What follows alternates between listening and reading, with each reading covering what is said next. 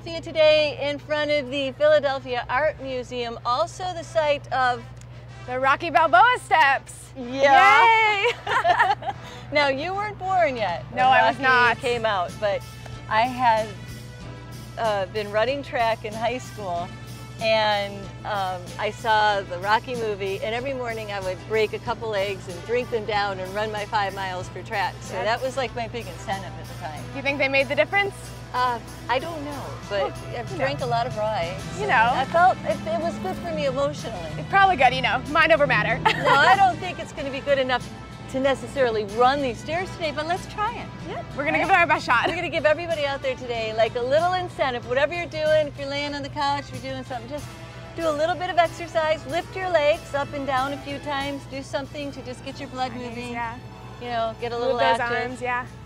We shall be doing a little bit more difficult than that, but you know. Slightly more difficult. All right, are you ready? Yes. Okay. Good. Get set. Go. Go.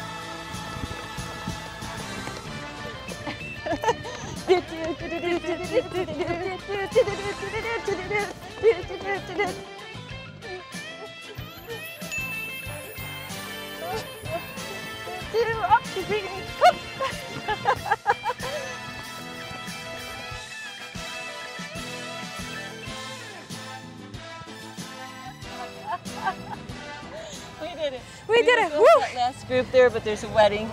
It's a busy place.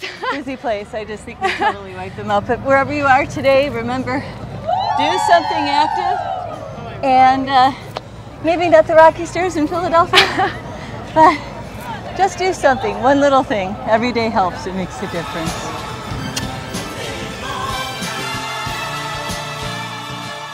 Thanks for joining us today.